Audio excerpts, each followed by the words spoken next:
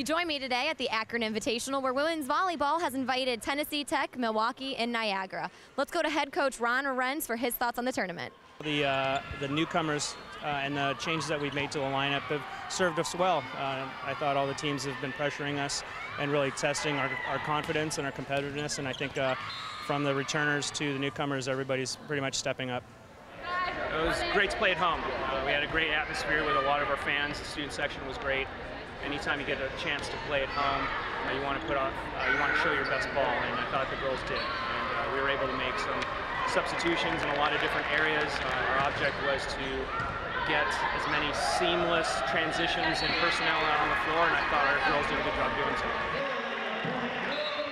Akron hits the court again Saturday, September 7th at 2 p.m. as they take on Milwaukee. For ticket information, call 1-888-99-AKRON or visit zipstickets.com. For GoZips.com, I'm Chrissy Perbonik. We'll see you next time.